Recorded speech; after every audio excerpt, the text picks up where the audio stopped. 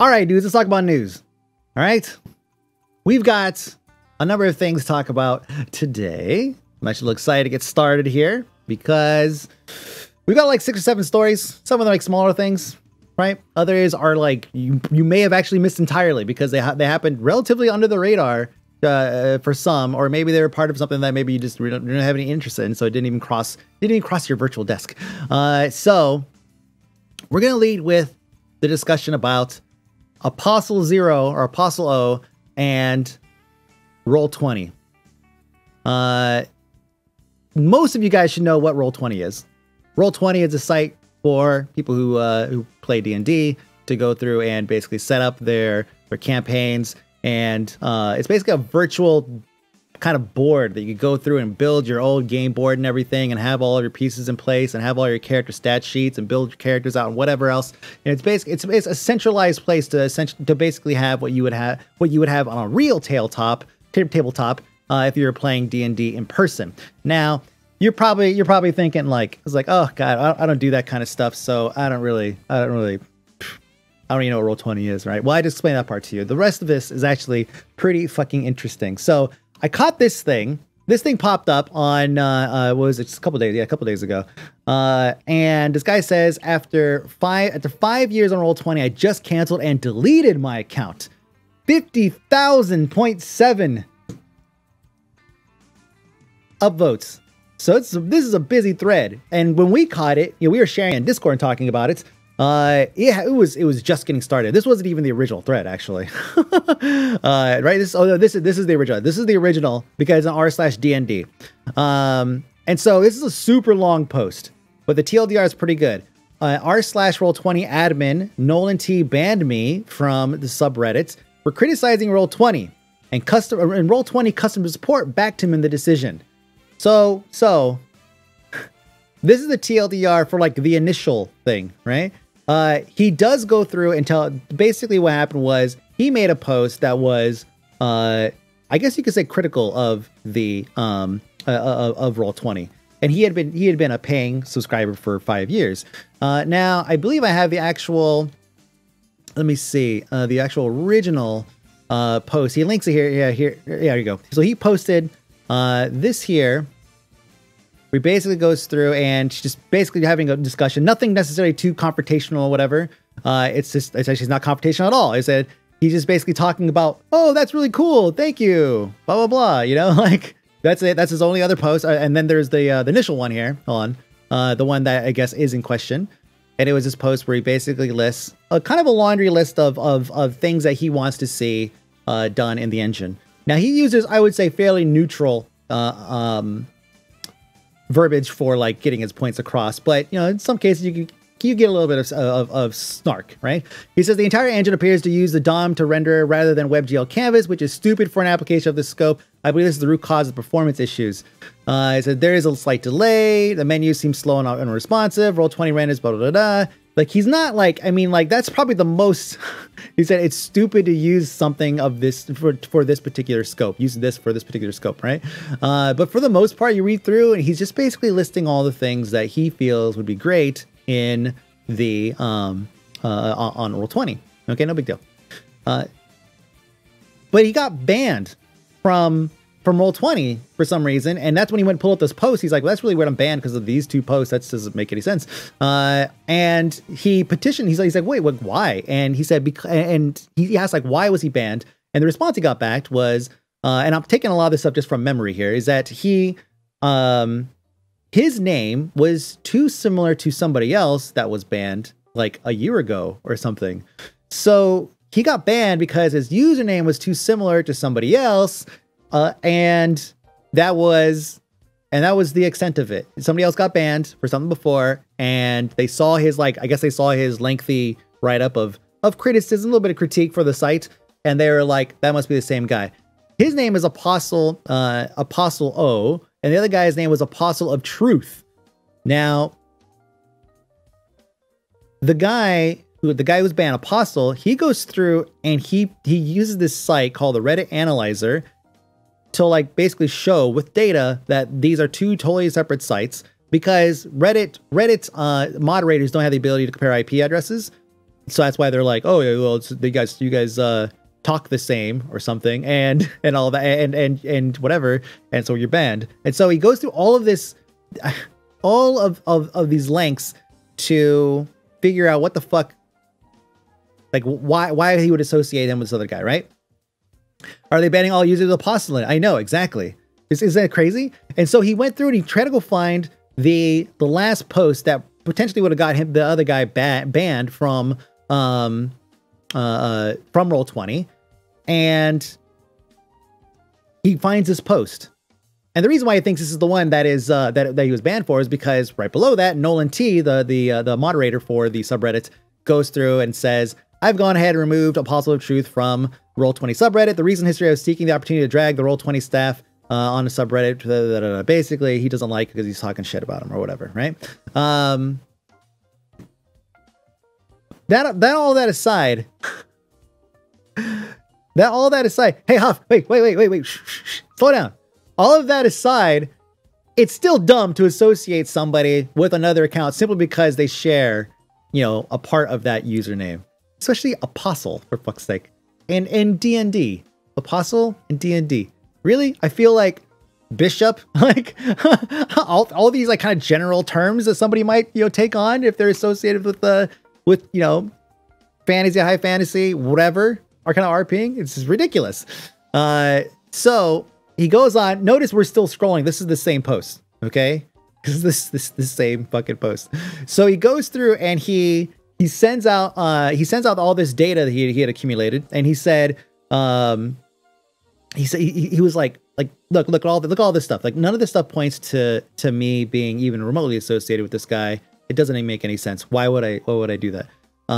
And he finally sent a follow-up, and he said, it's been 24 hours now. I'm still banned, and you haven't responded to my evidence of my defense. If you truly believe this was an alternate account, you could escalate the issues to Reddit admin to verify the IPs and ban me altogether. And then he says, you're gonna take a 5-year paying customer and promote your service and basically throw it down the train. And so, and there's a full message chain, by the way. That's not all he wrote. So there's actually even more text behind this link right here. And so he sent an email then to Roll20's actual customer service staff. And he said, I've received no response for over a day. I was just not upset. I was not just upset with Nolan T, but also at Roll20 support in general. And so he sent another message to the Roll20 moderator queue rather than just Nolan T, and another email, pretty much the same content outlining the facts above, basically saying that it's been 36 hours, all that stuff, right? And he reposts all of this shit that he had done. And now he adds at the end, if the ban is not lifted and I do not receive an apology from Nolan T by tomorrow morning, I am canceling my Roll20 account. And I will tell everybody that I've done so. Okay? To summarize. So he sent a message on Twitter as well, try to get their attention. And he's documented this. He finally received a response via admin. He said, hi, Corey. We had reached out to Reddit admins to confirm or deny whether or not the other account shared on the IP address. However, this influx of messages, particularly in response to a ban from a subreddit where you have only posted twice, has cause for concern, just as much as the initial belief of ban evasion. It is due to this concern that we will be maintaining your ban from the subreddit. How dare you, right? How dare you be upset that you were wrongfully accused and banned from a service that you've paid into for so many years? How fucking dare you be offended by that? Oh my God, what kind of a person are you? And so he says, I couldn't believe what I was reading. I still can't believe it.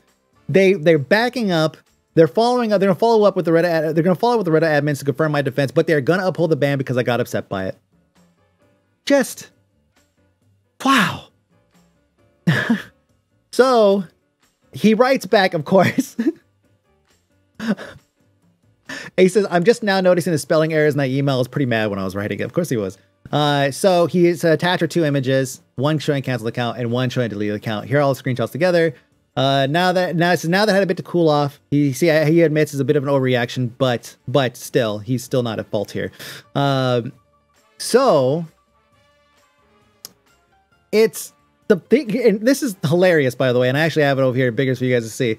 But the biggest thing that you guys should notice, the trend here, is this comment here from somebody who, well, on general Reddit, not necessarily in this subreddit. And he says, coming in from r/all, my main takeaway here is to never piss off people for who one of their main hobbies involves aggressive and thorough note-taking. Now, the person in question, Nolan T, u/Nolan T, did end up responding, and it's right down here. Sorry, this is the same post here. So he responds and he says, from Roll20's perspective, a summary of what occurred.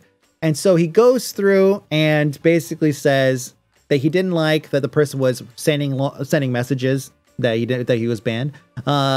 If the ban is not lifted, then he basically highlights this, and he said, and then this is the best part. 2 hours ago, we got the response from Reddit admins that the accounts do not show an IP match. And for this unfortunate and frustrating coincidence, I'm sorry. We've never banned the user from our site or our on-site forums. They made the decision to delete their own account. I stand with my account, administration staff, and our decision to maintain a subreddit ban due to the level of this escalation. And I want to make sure, if you guys missed that in the chat earlier, this is Nolan T. Jones, co-founder and managing partner of Roll20. So this whole time, like, he's basically dealing with the same guy or his staff or whatever. Yeah, of course the staff is not going to go against what the founder says. But why can't the founder just fucking, like, come off his shit and just be like, hey, yeah, you know, we're sorry, we fucked up, right? So customer is mad at you, randomly ban it for no good reason, and you apologize for banning. Yeah, exactly. Yeah, it's just, it's just insane that he would think this is okay. You know what? It's like, why not be the bigger person here and be like, hey, you know what? Wow, this whole thing must have been incredibly frustrating for you. And I really don't want anybody on our site to have this kind of experience. I'm terribly sorry about it. I obviously made, I fucked that up. Maybe perhaps say that he's gonna like stepping down from the moderation team, but he doesn't mention that here, right? Just nothing. It does absolutely nothing and just ends up making it worse. Probably to save fucking ego or something, right? Don't worry, they're all blank. Just so you know, they're all blank. All these across the top are blank. They're just here so that way you guys can't see what news is coming up. Huh? All right, so there is follow-up. Subreddit status and moderation changes for Roll20.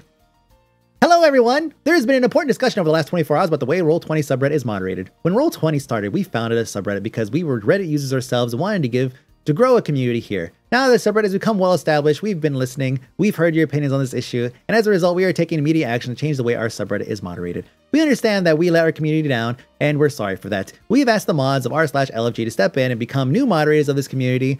We leave it up to them to decide the rules of this community going forward and have removed Roll20 staff from the moderation team of this subreddit. In addition, the 13 users previously banned from the subreddit have been unbanned. No thank you, or no sorry, no apologies, no, like, just nothing else.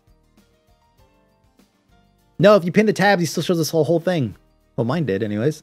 I had actually make more tabs and move them over. Stop talking about the production, all right? Production's fine. All right. Yes, so they unbanned. So the guy is unbanned now. Now he can come back. He could come back and enjoy his time at r/Roll20. It was so empty. Such an empty apology, you know? Just such a fucking empty. This is actually DigiWho 5.5, I think.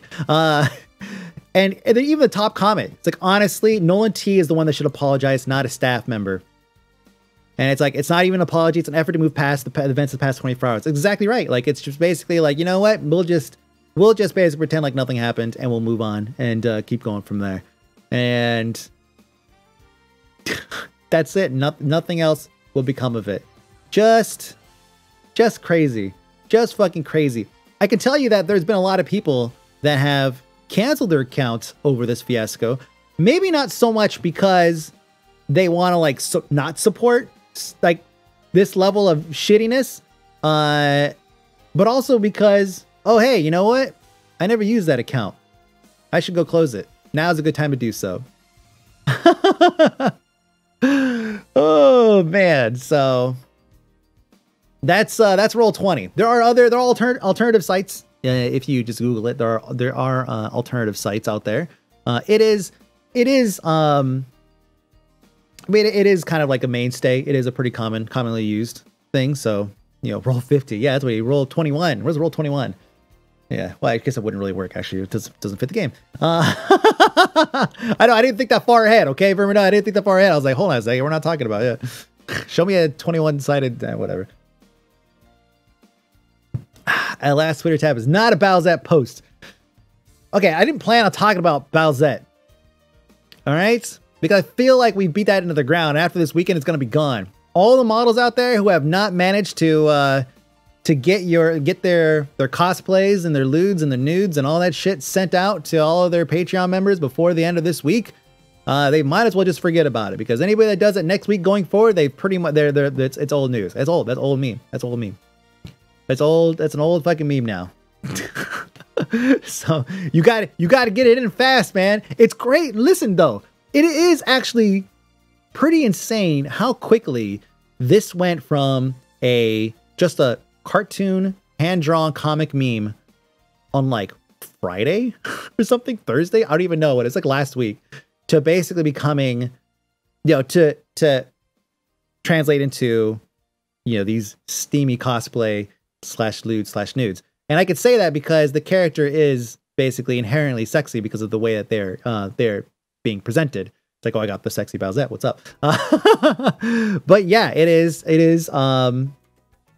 just crazy to turn around all that. And so now it's like, I wonder in the future when we have new memes that come down, are we going to be like, oh, are we going to see, you know, Jessica make a cosplay of it? K-Bear, is she gonna get a cosplay of it? So, you know, it's like, what are we gonna see? Sabrina Nicole, are we gonna see like that's the thing. It's like, are we gonna see like how quickly it's a turnaround time? I'm more impressed by the quality of the costumes in that time. Yeah, that's the thing. It's like they're so fast with making the damn things and then shooting them and then turn around and getting the content out to everybody. They're so quick with doing that. It's like, what's the next thing? What was the thing before? Oh yeah, like for a while there, it was whenever there was a meme or something, like a video-based meme, we would get a Shmoyo. What is it? Shmoyo? Shlomoyo? The auto-tune guys. They would make like an auto-tune remix of it. That was like what we had to look forward to. It's like, oh, how quickly can we get Shmoyo? Yeah, okay, there you go.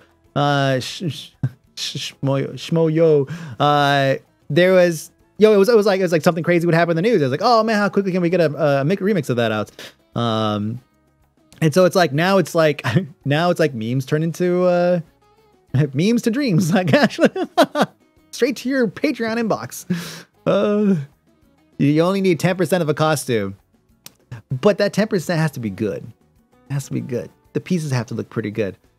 You know, some of the work that goes behind that shit is insane. Like they're like leather workers and like armor, like they're smiths, and they have like these crazy casts and shit they build.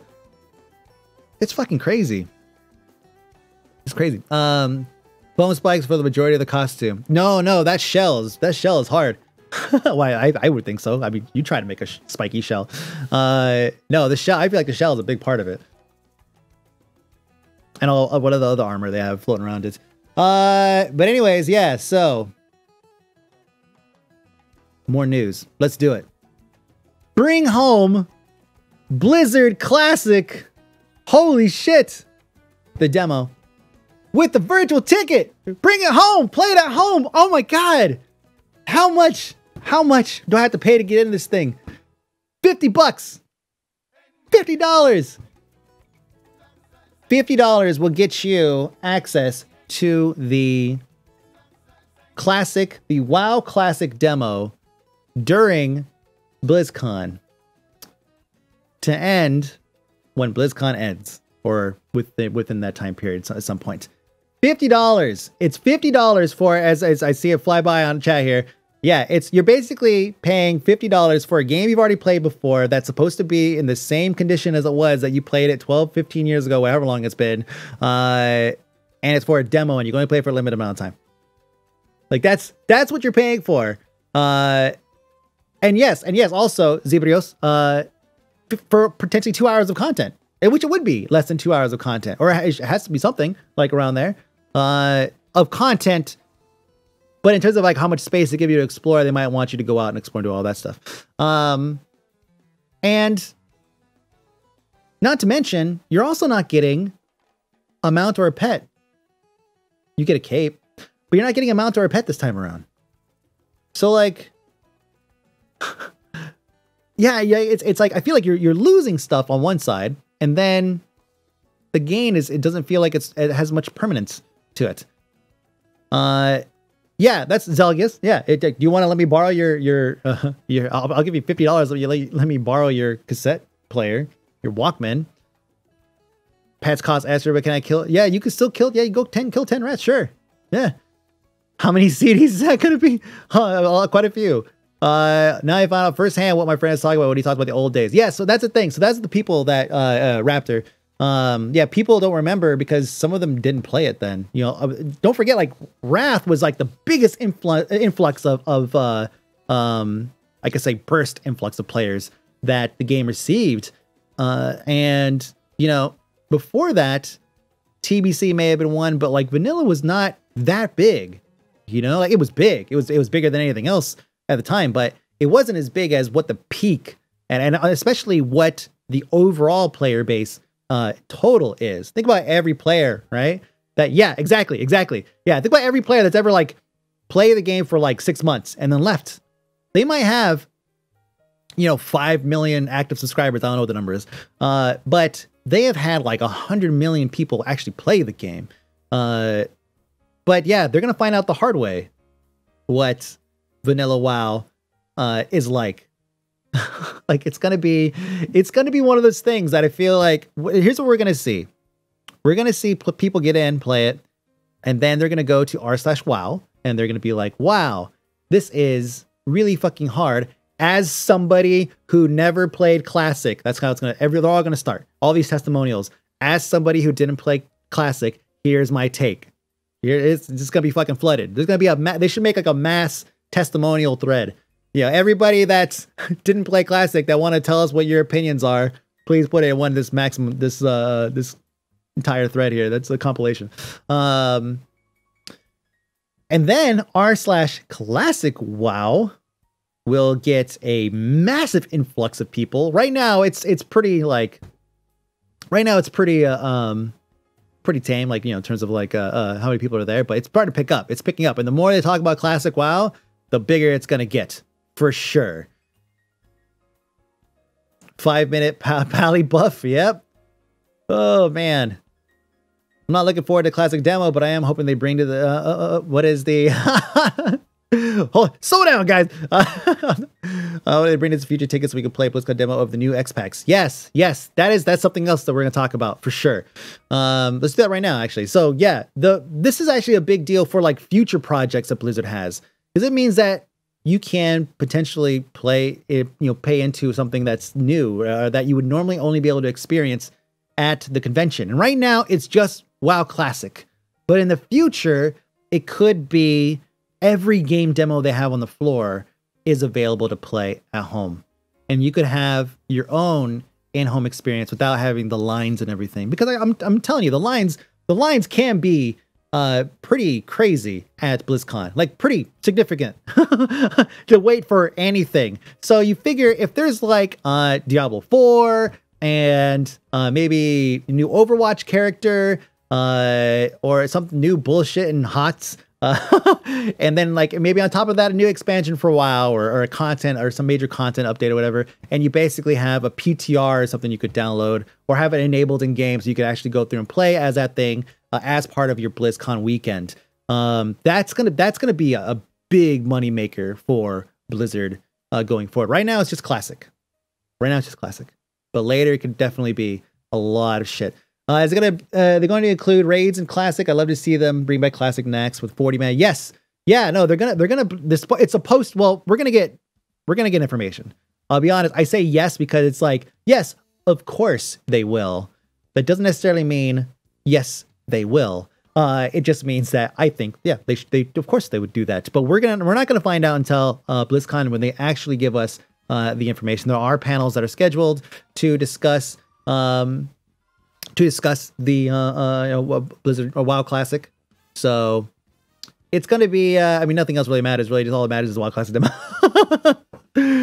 Yeah, Classic. We have 1.12. Yeah, Drums of War as a baseline. That's the thing. That's the important thing as a baseline, because they're gonna have to do something, right? They're gonna have to do something to appease to people who maybe don't think that they can handle, WoW Classic because of blank. Something that can't be solved with like a mod, which everything was solved with the mod. We had tons of mods back then. Quest Tracker was a fucking mod. Like now it's like part of your overall experience. I think 40 kinds of kids play WoW now. Can barely handle one wipe. Oh yeah, I see what you're saying. Yeah, I'm saying that the level of patience versus entitlement has tipped. Right? That you're saying? It's like it used to be lots of patience, a little bit of entitlement, and now it's kind of gone this way, where it's like now that instant gratification that you used to have, that you're used to having in like modern games, while there are exceptions to the rule, of course, are now in, now the scale's tilted in favor of like, oh, well, I should not have to put that. Well, who would ever do this? This is stupid. This is crazy. And that's what I'm saying, those, as somebody who didn't play WoW Classic, here's my take on WoW Classic. That's what you're going to see in those things. Like, wow, like this menial task is like completely silly. I would be happy if I would play Classic WoW if they remove this one thing. That's what you're going to hear. If they remove this one thing, I will play WoW Classic. But the thing is, everyone's going to have some different fucking thing they want removed or added or whatever, and it's going to turn into modern WoW.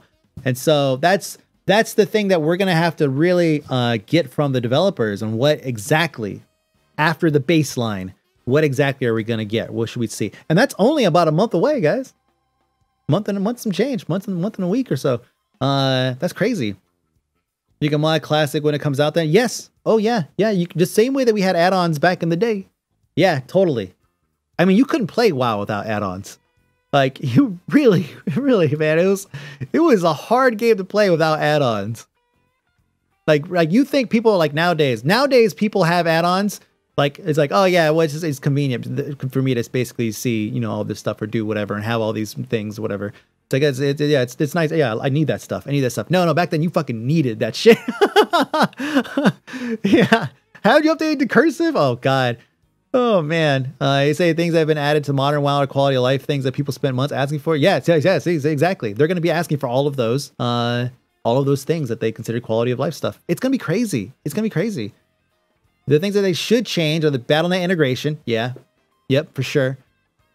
And bug fixes for game crashing with server calls. Yeah, totally. If you died and lost leveling in EQ, you deserved it. You had to go fetch your body. Hey, furious football. In ancient Rome, commoners would evacuate entire cities in acts of revolt called secessions of the plebeians, leaving the elite to fend for themselves. Wait, is this a political statement? Thank you for the 24 months and the little tidbit there. Appreciate that. This is going in the VOD, by the way. It's probably gonna go on YouTube, so it was good. I didn't know that, actually. So we learned something new. Plebs. Fucking plebs. So yeah, we're gonna see a lot of pretty insane back and forth. It's gonna be polarizing, because everything that we do via current social media platforms is polarizing. And so it's going to be like, it's going to be bad.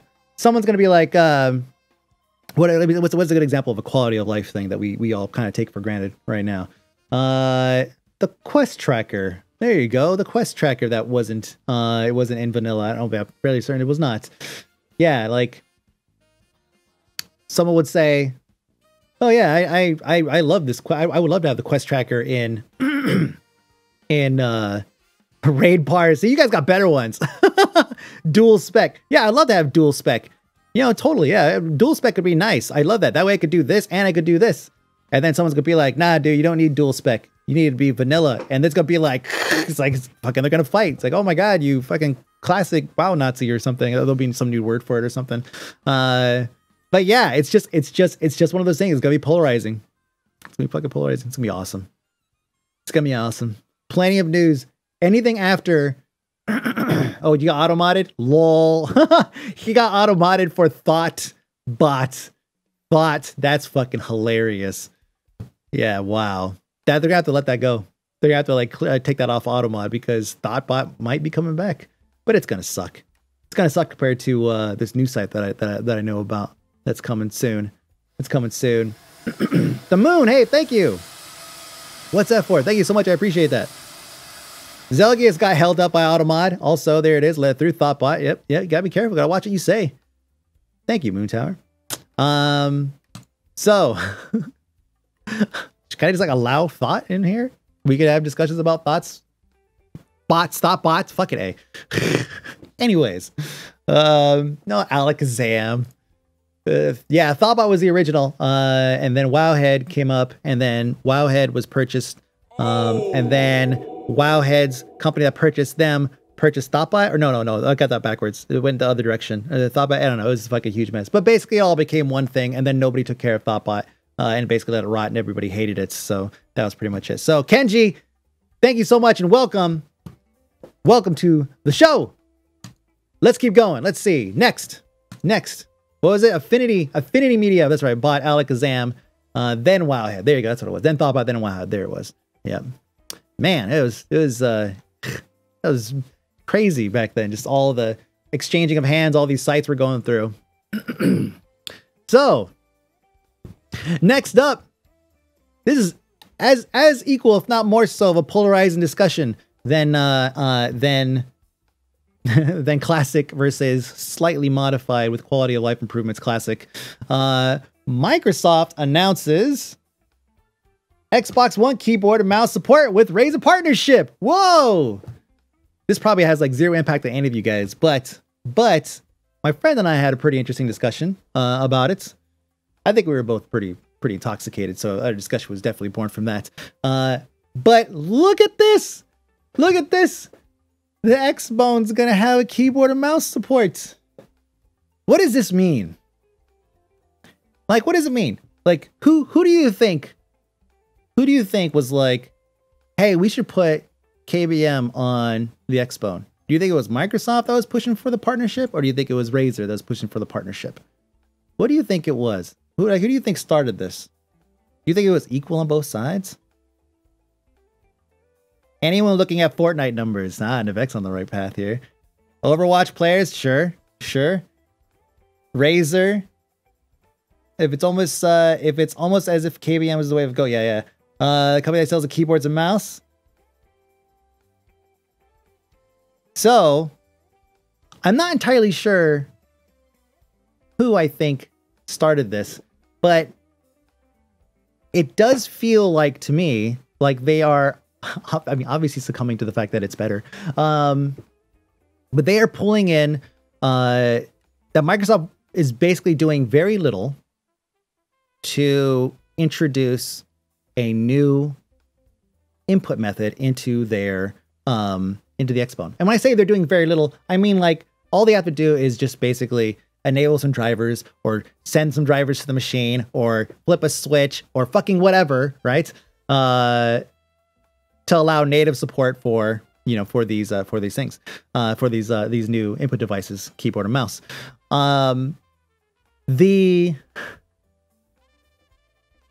What I feel like they're kind of doing is they're saying now that keyboard and mouse is the new Pro controller, right? Because like there's another generation of kids that are growing up basically just using touchscreen.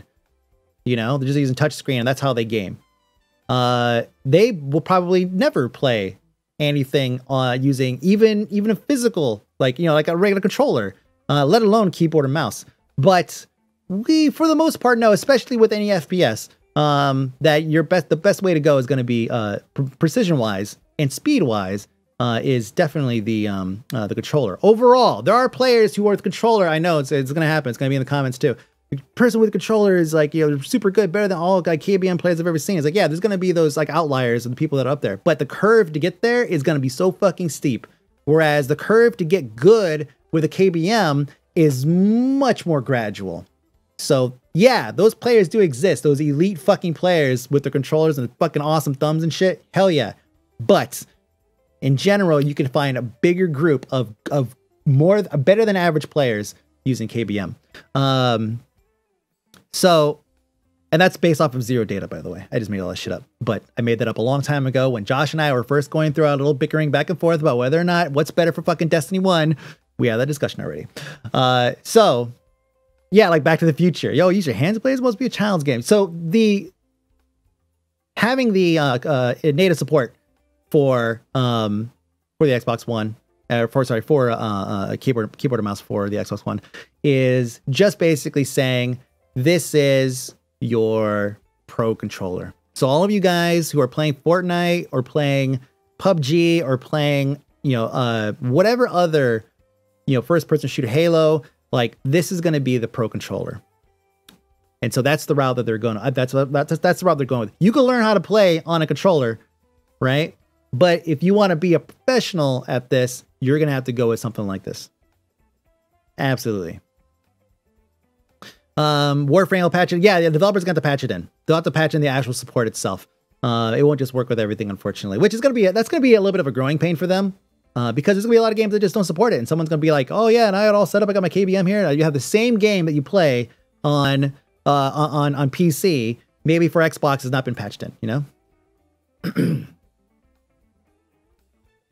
It says, no, what are you talking to? Let's see. They found when the Xbox was first coming out that nothing they could do would put control on the same level as KBM, and nothing has changed in all those years. Oh, I'm not sure exactly what you're referring to there. Brawllock, sorry. All his Razer deal is going to go is trying to get these console gamers to drift towards PC gaming. The space that PlayStation doesn't want to compete with them. Yeah. And guess who owns like both of those? Microsoft is pushing people to Windows. Man. Yeah, it's a win. It's a win with very minimal actual effort needed on Microsoft's part.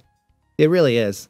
They basically like Razer is just basically along for the ride. Razer is the one paying for this promotion to sell keyboards. Yeah. Aaron, thank you so much. 17 months. Thank you. Kaboom, it's still going back there. So yeah, I'm very curious to see like how that plays, because the biggest issue that I have with like Zim, you mentioned Zim earlier today. Brian, shut up. I'm gonna see you in a couple hours. I really am. The biggest issue, but thank you for 18 months. The biggest issue I have with KBMs is with the Zim or any other kind of converter for a console is that mouse acceleration, where you're basically limited to how quickly you can move the mouse. Even when you have the sensitivity up to 10, like in say Destiny, you are still actually limited in how quickly you can move the mouse around, because you're not actually sending a legit mouse signal. You're sending basically interpretation of the mouse movement through the joysticks, and that's it. So yeah, you're still limited, and I know this from experience because obviously I had one. I sent it. I don't have it anymore because Shizzle has it. I sent it to Shizzle. But yeah, it's just the way it is. So the cursor slows over things for aim assist. Exactly. So that's very, very interesting. Very cool. Actually, I think it'd be great to see what, basically how many games, how quickly games and developers actually adapt that. And also, this also opens up potential for other games to be released on PC, or sorry, on XBONE that previously weren't, like, I don't know, any point and click adventure, I guess, that didn't necessarily want to use the mouse to move around. Honestly, though, probably not very many. Because it's not going to be a widely adapted thing. It's just basically a bridge to get more folks to kind of cross-pollinate between the two Microsoft platforms, and that's pretty much it. So, yeah, kind of touch base a little bit. What is this?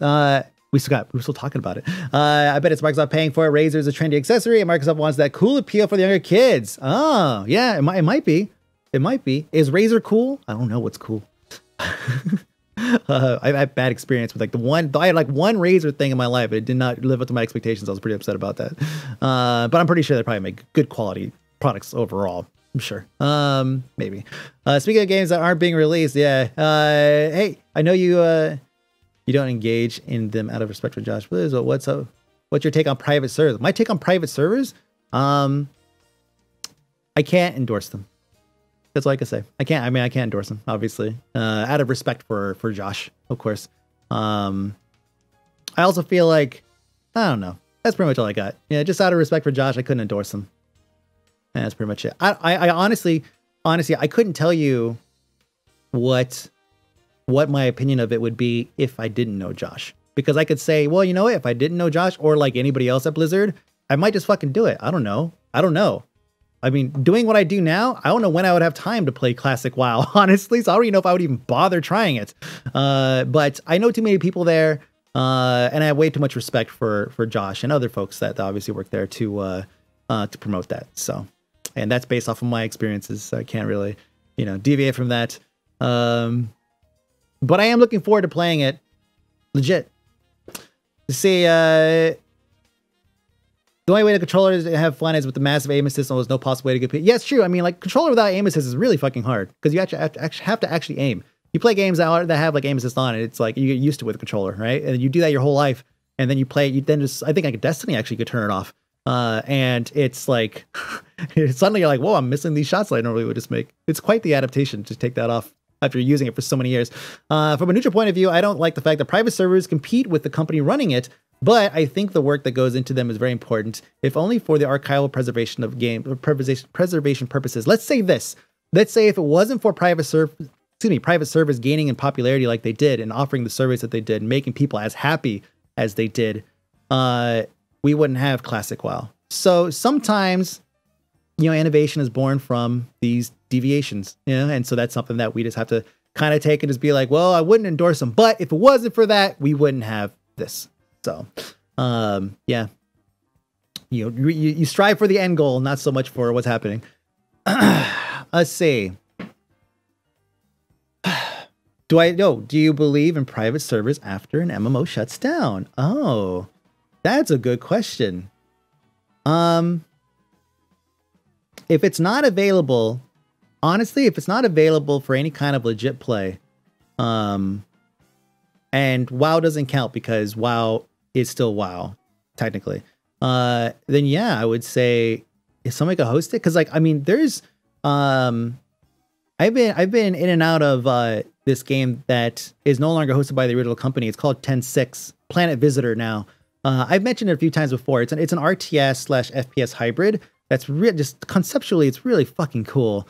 And I do this because I feel like, why hasn't anybody done it like recently? Because it's such a good thing. It's just not a trend that's currently hip. But yeah, it is. It's something that is only managed by private servers, and the game is gone. The company that made the game is gone. So for me, it's just like, well, I just want to keep playing this game. I'm paying somebody to pay their bills, so yeah, it's I would say if the game is gone, then yeah, fuck, do it. Do it if you feel comfortable doing it. How's that? Don't break any laws in your country, by the way. All right, I have to say that, I think, too. MapleStory also did a similar thing where they released a server reboot that rolled the game back before Blizzard even did it. Yeah, well, I mean, don't forget, there's what is it? What did EQ call it? Like EQ 99? No, that was actually what EQ 99 was called. EverQuest progression servers, right? Progression servers. Project 99. Thank you, Zebrios. Yeah, Project 99. Yeah, that's where they launched, and I actually got in. I think that's where the BF report was based off of, which was hilarious because in the BFF report where I talk about Project 99, it was my first time touching EverQuest since, well, shit, I mean, probably like ever, because I think I played EQ2 like briefly in the military, and that was pretty much it. But anyways, yeah, it was so interesting getting in there and seeing all the different changes, quality of life changes that we were used to at that time. Like, even my take on what made EQ seem dated because of my quality of life improvements that I have in World of Warcraft in like, what, 2013 or something like that, 5 years ago. Like, even my take is now antiquated because WoW has changed, and just MMOs in general have changed so much. It's just crazy. Yeah. So yeah, Project 99, that wasn't the official name, was it? No, was it? There was an official progression server that they launched. Oh, Project 99, that was the private server, wasn't it? I can't remember. You guys might remember. But anyways, original EQ was wildly different than current EQ. Holy fuck. It's like it's just like everything else. But yeah. I couldn't handle an MMO that actually involves talking to every NPC for quests. Dude, I know, like saying words and shit in chat. Just crazy. Project 99 is a private server one. Official ones are just progression servers. Thank you. There you go. Thank you, kittens. I thought it was progression servers, man. But yeah, the Project 99. If it wasn't for Project 99, progression servers probably would have never happened. By the way, if you ever have a chance to like check out like Project 99 or like that era of original EQ, like please do. If anything, watch the BFF report where I cover EverQuest. It is quite eye-opening to see what MMOs were like 20 years ago. But all of you guys are old, so you guys have already been there and done that, I think. All right, next story. Let's go. Come on. We're slowing up here. So follow up to, I think like last week or something, right? It was last week before. Well, last week is when the layoffs happened. So last week we did talk about news and we did discuss this just a little bit. Former Telltale employees sue studio for labor law violations in mass layoff. Now, I am not well versed in the labor laws of California, let alone anywhere else. So it is. I know that as somebody who has hired and fired many people in the past, I have in my steps to get to the point where I have to hire or fire somebody, there's always all this legal shit around it. And it's always CYA, which is cover your ass, right? And it's like, okay, well, make sure you have documentation that this person was doing this thing. And is it enough things? And also, okay, so first, did you give them a verbal? And then did you give them a written? And then did they put them on a PIP? Did you put them on a performance improvement plan? And then did you extend that? Did you do like a 90-day performance improvement plan? And then you fucking do all this stuff. And like, it's like, whoa, I don't want to fire this person anymore. Like now it's like not even worth my time. Like I'm maybe I'll just deal with this person for the next like year and hope they just leave because I'm just really not into this. And so to do all that with a single person, I know it's not the same as doing a layoff for a whole bunch of people, but I can tell you there's so much red tape around letting go one person, even though technically I think in California you could just fire somebody for no reason whatsoever, is pretty insane. So it's just like, it's when you lay off 250 people, it's difficult to say. From my perspective, it's like, wow, I can't even fire one person, let alone 250. I know it's a layoff and everything, and we've done layoffs before, and I've been the person handing out the layoff check and all that, but I didn't really. Can we just do this? Like it's crazy. And we did it. We did it at ZAM, as a matter of fact. We did a layoff before we got laid off, and that was painful too. That was fucking painful. I had to tell Lindsay that we had to let her go. Isn't that shitty? Lindsay's like one of my best friends. I had to tell her we were letting her go. Man, that's just the fucking worst. But there was a bunch of steps we had to go through there just to let go of like, what was it, like 8 people, 10 people or something like that day. It's fucking crazy. So do they have the ability to, or do they have legal standing here? Maybe. I mean, if class action lawsuit is happening, then, and if they could prove that there's still money there to be made that could go into like whatever Telltale, coffer is like hidden in the back of somebody's mansion or something. Like if they could find money, then they could divvy it up amongst this crew. These guys didn't get a severance package. They got nothing. They had no severance package, no nothing. So like, what can we?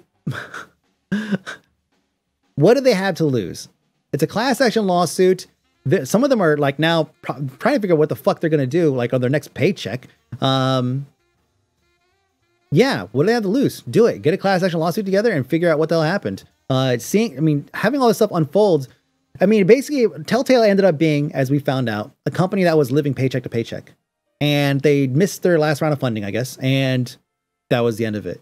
It was like they knew that they were on the cusp of like falling apart, as a lot of video game companies are. It's just this one caught us by surprise, I think, because we all thought they were successful because it was like, yeah, everybody loves Telltale games. But yeah, so I'm gonna catch up on the comments here. Hold on, sorry. Wait, you don't know about what? Oh wait, sorry, I missed something. Wait, hold on. Back in the day, a group of us worked at Zynga. Oh yeah. Since then, one of my friends had moved on to Telltale. Once Once he found out an ex-Zynga board member was taking the role of CEO, he immediately left knowing exactly what was coming, and here we are. Wow. Yeah, Kenzie used to work at Zynga too, and she got laid off. There was like the big layouts that Zynga did 3 years ago. Now Kenzie's like a fucking boss. She works at Thekla. You guys Google that. Thekla. You guys should probably know what the Thekla is. Yeah, she's a fucking boss now, dude. Like she's fucking queen of the gaming industry in San Francisco. It's fucking crazy. At least that's how I view it. You know? I'm sure probably pretty close. She might agree with me. Telltale's been living in a bubble. They tried to make too many projects at once. The Game of Thrones thing had no support from HBO financially, and it failed on sales. Oof, man. Yeah. Wolf Among Us. Yeah, I mean, like a lot of people have played Telltale games and have liked it. So I think this is a shocker for a lot of folks that that this happened. Just the fact, whoa, you guys have no money? But what about like all these like wildly popular games with all these accolades behind them? Like that just seems crazy. But yeah, I mean, if you have a lot of projects going on and no financial backing, especially financial or through like an IP or something, then that's going to make things a little bit difficult. Now, personally, I don't play any. I don't like any because I don't like the gameplay style. I'm kind of with Kid. I don't really like the gameplay style personally, but I will watch somebody play, play through some of it. But even then, it's just kind of like, yeah, I watch. Yeah, a lot of you guys are like, yeah, I watch people play it. My hot take on Telltale games failure. I hated episodes and thus always waited for games to be complete. And without trying, this always resulted in the games for sale for like $10 or less. That is so Poetry Batman. I love that. Poetry Batman. That is a very good point. I never liked that thing anyway. I didn't like that. Those are all blank tabs. You'll be fine. I didn't like that that system of episodical content in this fashion, where it's like, you play the first game, episode 1. And I was like, oh, okay. Like Back to the Future. Here's an IP that I was like, yeah, dude, I would love that. Back to the Future, the game? Fuck yeah. Point and click adventure? Sure. Okay. Yeah. I'll do that for a Back to the Future game. But then they released it like an episode, how many episodes of that was there? Like 5 episodes? I don't even know. But it was like, for me personally, I was just like, I'll just wait until, and I ended up getting like a Humble Bundle or something like that for like stupidly cheap, like way cheaper than the amount of money they put into it for sure. So like, they really do need to curtail that. Or like you said, Life is Strange does it. And does it, man? You know, I feel like Life is Strange does it because they have a compelling story and compelling gameplay that basically they've reached some kind of zenith in their quality of content here that is actually like allows them to continue doing this. I mean, everybody I follow has played Life is Strange, I feel like, or they're talking about it, or they're reeling from something that happened in Life is Strange. Personally, I've never played it because the gameplay style feels a little bit like Telltale, where it's just kind of like just kind of a story. You get a couple choices here and there, choose your own personality type thing. It was just like that kind of stuff. It's like cool. It's like watching an interactive movie. Life is Strange hit a good niche, and also the studio made one game at a time. Yeah, I know. I played some Life is Strange because my ex was raving about it a while back. Yep. I think the games industry got too reliant on investors instead of successes of their own game. On the one hand, it's really hard to live in California, so maybe it's just getting too expensive to make games in California now without relying on investors. Yeah, that's fucking true. It is wildly expensive to live here now. Wow, just insane, fucking insane to live in California, period. I'm not just talking about like the Bay Area, just period. Unless you're like in like Fresno or something, it might still be pretty reasonable out there. But I'm pretty sure the house prices out there are probably more than where some of you guys live, which is stupid because there's nothing in Fresno worth going to, period. So it is like so incredibly expensive to live out here that you have to be bringing in like 6 figures in order to be viable. Period. Like, there's no way you can't have 2 folks living on the same house making, $25,000, $35,000 a year and live even remotely any kind of comfortable life in the Bay Area. So if the cost of living is so remarkable, then why can't there be, then of course it makes sense that without investors and having all this money to kind of be thrown at projects, why can't that be? Gotta get my music going again. That makes sense. Like that's the reason why companies are folding. By the way, thank you for that, Poetry Batman. I appreciate that. So yeah, the whole like episodical thing, I could see that being being a good reason, a major reason why it's didn't really fall into a lot of gamers' Steam lists. The game studio is famous for Walking Dead games. They promised that style of story game too. People forced users crash. Yeah, we know. That's why we're all surprised that it happened. You might be right, Jay Canuck. Even a group of big streamers pulling 310K, I have to share a house to afford a house in SF, I think. Oh yeah, that makes sense. Yeah, that makes sense. There's a common misconception that streamers make a whole lot of money. I'm here to tell you that is not true. We make, I feel like we make a living. We make okay money, I think. Can I go out and get a job that makes more than this? Sure. Would I enjoy it as much as this? No. A lot of us do this for because we love to do it. At least I hope so. But people that are coming in thinking like this is gonna be my job, I'm gonna be the next ninja. Don't do that. Don't do that. That's just gonna hurt your own feelings, I think. But yeah, it's a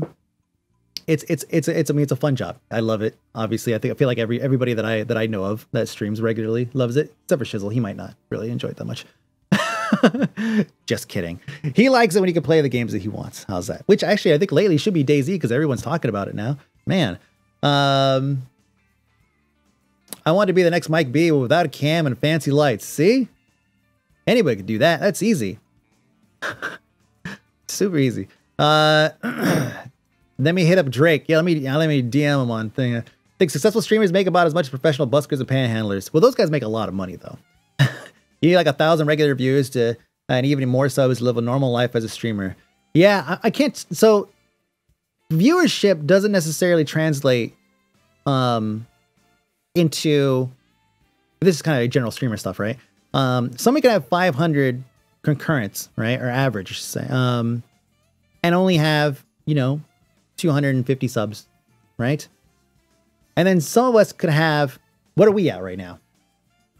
102. And we have 100. I average, depending on what we're doing, right? I average between 80 and 110, right? Right now we're at 100. I have like 350 regular subs, 250, I think, regular subs, and then everything else is gifts from you guys, right? I got to filter out the gifts. So I have way more. So it's like, it's tough to really gauge if you look at someone's viewership, you can't necessarily say, wow, he's got like 1,000 viewers. He must have this many subs, because it's like fucking so different from streamer to streamer. He even told Biscuit had financial issues. Yeah, he had a lot of money going out to a lot of places, but yeah, he had financial issues as well. To what extent, I don't know. But yeah, it's fun. We love doing this stuff. Hey, speaking of Fortnite, we talked about Fortnite earlier. I'm really bad at transitions, but this is what you get with DigiHoot 5.5, all right? So, speaking of Fortnite, sure. So this tweet caught my eye. Someone retweeted it. So I actually can't believe it. Fortnite has done something that has never happened before in the history of gaming. Cross-platform between everything. Absolutely brilliant. PC, PlayStation, Xbox, Nintendo Switch, mobile. Now, you may wonder, why is this such a big deal? And the big deal is that Fortnite or Epic or Tencent got the Sony to come off their fucking high horse about, oh well, we want players to play on PSN because of the quality of experience, or whatever the fuck they said, the experience of being on a play, whatever it was, it doesn't matter. It was an excuse. It was something that was like, oh yeah, it's just they want to play on our platform. Our player experience is superior. Yeah, the superior way or whatever it was. And they lost that fight. I am fucking shocked. I am so shocked that Sony actually ended up giving into this. Just crazy. Just fucking crazy. And yeah, money wins. That's what it is. I retweeted this. That's what I said. I was like, this is how big Fortnite is. And if you had any notions that Fortnite is not as big as people make it out to be, you are wrong. You are really, really, really, really wrong. You should not at this point in time think that you don't have to like it. You don't have to like it. You don't. I know. Trust me. I'm right there with you. You don't have to like the game, but It is definitely a man. It's a pop culture icon of a game. Isn't that fucking crazy? Isn't that just fucking insane? It's Minecraft for this generation. But anyways, it's gonna be available cross-platform on all these different platforms. And they did patch out the accidental boob physics, which was pretty funny too. Yeah, I don't know if you guys missed it. I was new news. I totally missed that. I should have put it in here. But basically, they fucked something up in one of the models or one of the animations or something, and the boob physics was actually turned on, and it was moving just like you would see in like those classic MMOs, you know, where it's like you move the character a little bit and the breasts are just moving forever, like just still going. You know, it was pretty bad. So, but I think they patched that out already. They said it was embarrassing, and I mean, I get it. Like, you know, I've never done any kind of like actual like modeling, like, but I could get where like they could go through and add an animation or do something and then untick a box that like lets loose, that lets the dogs out.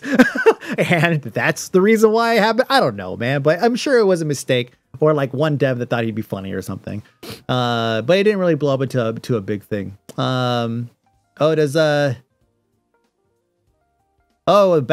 don't know any of the story. I don't know the stories with the backers for Fortnite. I know that their original project was not going to succeed without Battle Royale for sure. So that seems like a very interesting subject though that we should probably expand upon another time. But no, seriously, I'm dead serious. Like I don't know anything about Fortnite's. I was there. I worked with the devs while they were developing a Fortnite. What was it called? Save the Universe or Save the World or whatever. Yeah, it just like I was there for working with the devs on that stuff. We were talking about making tools for them, and then the game just fucking completely bombed. Well, we left actually, so we couldn't make any new projects because Sam didn't have any staff. It's like in different regions they keep the boob physics on. Really? Is that really the case? I mean, I'm sure it probably is. Sure. What is this? What's this link? Oh man, it's what it is. It's a bunch of kids basically dancing to a Fortnite thing. And you know what? All right, so it says retweet to completely ruin someone's day, and it basically is like a bunch of kids doing like the Fortnite dances. And listen, maybe it's because I'm a dad or something, but I see this and it's like, oh cool, all those kids like have something in common, you know, like they all have something in common. That I think that's awesome that all these kids actually, you know, can relate to one thing instead of having these like cliques, you know, where like they don't all like get along. Like right now at my son's school, like I feel like, you know, the kids don't all have any particular thing in common because he's in kindergarten, right? So there's no like you know, kindergartners don't have any experiences yet because they're all 5 or 6, so they don't have any life to really fall back on or any experiences to share or relate with other kids. And so it's like, you know, it's like, oh, this is great. All these kids can relate to this one thing and doing this stupid fucking dance and looking like a bunch of idiots. But so did we when we were young and did dumb shit. So yeah, for me, it's just like, yeah, you know what? It's like a bunch of kids relate to something. I think that's awesome. But boy, they're going to cringe when they watch that video later. 100% going to cringe when they watch that video later when they're older. Hey, look, that's me. Yep, that's me. I can't do that anymore. Yeah, it's a little cringy, but still, I think it's great. Good for those kids. When's the last time a video game made you dance? Dance Revolution. Hello? Yeah, see? That wasn't that long ago. I wish it was a long time ago. I should take that back. On the other side, there's a child that misses a year of school for playing, because of playing Fortnite. Oh, yeah. Is that the case? I'm sure there's someone out there. Oh man, I had this. Okay, so speaking of these badass little kids, right? I'm at my kid's daycare center to pick them up yesterday, and this girl walks out, and you know the daycare like it supports like upwards of like 5th grade or something like that. So there's a pretty like big group that I think most daycares do that. And this girl, she like there's like a I think she was going to like a karate class or something like that. So she had like a staff, like a bow staff, and she was holding it. And she was like kind of playing with it. And I was standing in the office waiting for Declan to come out. And she like almost hit me. And I kind of just moved out of the way, but she didn't say anything. Right. And the girl that she was talking to was like, oh, you almost hit that man. And she just kind of looked at me like, and then looked away. And I was like, whatever. All these kids are like that. Right. But then she tells the other girl, she says, I don't care. I hit my dad with this. And I was just like, it didn't even like register at first. It didn't even register that this little fuck had said something so like, I didn't even forgot about it until right now. I couldn't believe my face. I can't believe that face. That's what that. I couldn't believe like what she had said. And I thought for a second, it's like, what do I do right now? Like, do I tell this little badass little kid, like, hey, fuck you, you piece of shit? Like, what, am I allowed to beat her? Yeah. Like, what can I wouldn't do that, obviously, but like, but still, it's like, I'm in the office. There's like a bunch of other parents around and the staff and everything. She said that just loud enough where she said it just loud enough for a friend to hear, but not so much so that anybody else in the office could hear. And it's like, it would be my word against hers. You think this cute little fucking bitch is going to be like, oh yeah, I told him I'd hit him with this. No, she's gonna be like, this old man is like beat me, whatever. Yeah. So I didn't know what to do. I did. I mean, it all happened so fast too. Cause Declan comes out and he's like, hi dad. Like right at that moment, I'm like, hey son, I guess we're going to leave. Got punked by a kid. My wife's looking at me like, what? Yeah. I didn't tell you the story about this little like 10-year-old or something like that said that almost hit me with a staff. But I'll tell you later. But if I see her again, I'm going to give her a piece of my mind. No, I probably will tell her. After I left, I was like, no one ever taught you any manners, little bitch. Like, I'll probably leave the little bitch part out. But it's like, I should tell her at least, like, you know, it's like your parents didn't teach you any manners. That's the problem with you. Like, that's your problem. It's not that, oh, yeah, I almost hit my dad. It's like, no, like your parents just have no control over you whatsoever. And it's like, I would, if Declan ever tried some shit like that, boy, if Declan ever tried some stuff like that, I'm telling you, I don't even know what I would do. He would never do that though. Not my son. No. If Mike bumps into her in a dark alley, listen, I'm not going to have no physical violence toward this little girl. If anything, I might just talk to her parents. Right? And you know what they'll say? They won't say anything. They'll just look at me and stare, and then they'll take their kid and walk away because nobody talks to anybody, even if you literally are talking to their face. That's the way it works out here. It's fucking silly. Anyways, so you hit the wrong. You better watch your back, kid. You gonna be 18 one day. I'll be like fucking 55 years old holding a grudge against some little kid. Oh, you're an adult now, ready for that ass whipping. That's not gonna happen. My little sister, who are young enough to practically be my daughters, clocked me in the chin really well. We were play fighting. Yeah. Oh yeah. No, I mean, she was in karate. She might have been able to kick my ass, or at least hurt at least a little bit. But there was not a whole lot of room inside that office. I don't really feel like she would have gotten a good swing in before I could snatch it up and break it in half. So I'm pretty sure we're good there. Tell the parents that if they don't get to handle the daughter, your son is gonna end up knocking her up. Oh man. That would be a good, you know, I mean, especially, you know, so long as Declan's pretty cute, right? So as long as he continues being a cute kid, I might be able to use that one day. You know? I was like, you see this kid? You know what? You know what his favorite thing is? He likes drawing. It means he's an artist, which means he's going to grow up and have no money. And you know what I'm going to do? I'm going to make sure he hooks up with your daughter. So you keep pulling that shit with your kid and my kid, guess what? This is your son-in-law. All right? You watch. That's the perfect defense. Man.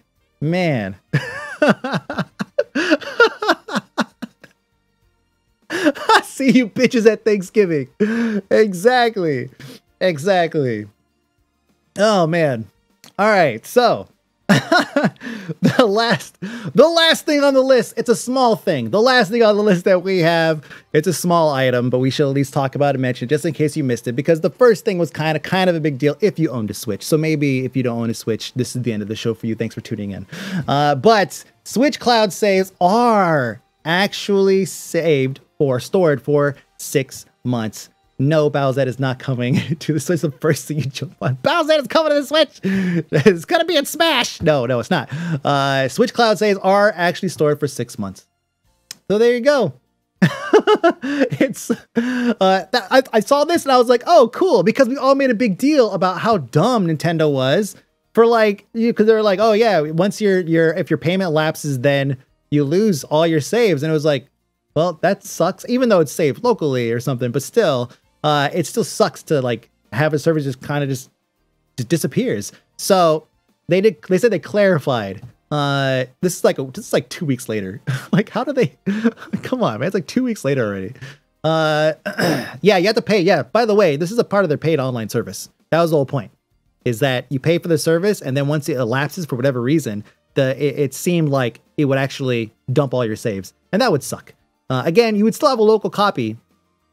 I guess unless you're using multiple switches, in which case that might be kind of a pain in the ass. But still. Solid is going to use Homebrew to make local backups until they get their heads out of their asses. To make a local backup. Yeah. Wait, Homebrew on the Switch? Really? I mean, you shouldn't do these kinds of things. I'm pretty sure you're not supposed to do that. But I'm going to have to look that up. So, that is pretty much it for news. I mean, there are like peripheral things. I guess that kind of happened. I will say that coming up next week, I have a few indie for breakfast, and one of them I feel like you guys are probably already well aware of, but I've been having a difficult time actually tackling it. It's a game called, let me close all these bazillion windows. They're all blank tabs, by the way. We're all okay over here. My RAM is fine. But a game called Crosscode. Maybe you guys have heard of it. It is a Crystalis-like, maybe? Crystalis. It's an RPG, and it kind of plays like, you could say, Stardew Valley, faster pace.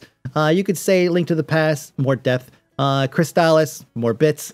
There's a few games that are kind of in this realm, but man, this one does it so fucking well. The execution on this and the depth and the amount of stuff you could do in the combat and the depth of the RPG-ness of it is just insane. I have a relatively in-depth indie for breakfast on this coming out hopefully Monday. I have 3 indie for breakfast lined up for next week. Monday, Wednesday, Friday. I want to try to get back into the rhythm of getting those things out at least 3 times a week, because right now my feed is flooded with Don't Starve episodes. So I would like to get that thing moving. So that's what you can expect. Monday, in-depth look at Crosscode. But that's it, guys. That's it for news. It only took us an hour and a half or so. Pretty good, right? Pretty good. We're getting faster. We don't necessarily need to go too fast. We're going just fast enough to get all this news covered. Keep a good pace. Keep you guys, in the conversation. It's kind of nice. Like it is. It's DigiWho 0.5, pretty much. I love it. So, yep. The trailer looked good. The game is good. The trailer looked good, but the game is super good. It's got like 90 hours of content. Well, that's exaggeration. Sorry. It's like 60 to 80 hours of content. And I could tell you just from like how long I've been playing and then getting, and then only being as far in as I am. Yeah, that seems like it's pretty fucking spot on. So that's it. Yeah, it's Crosscode. Indie for breakfast coming up next week, along with Skater Callie and Barbarian spelled with a bear. I used that joke twice in that episode, so you can look forward to hearing that again. That's it for news. Should I end it with a thing? Should I push the button and end the thing? That's what I'll do. That's what I'll end it. I'll end the VOD right there. All right, bye YouTube.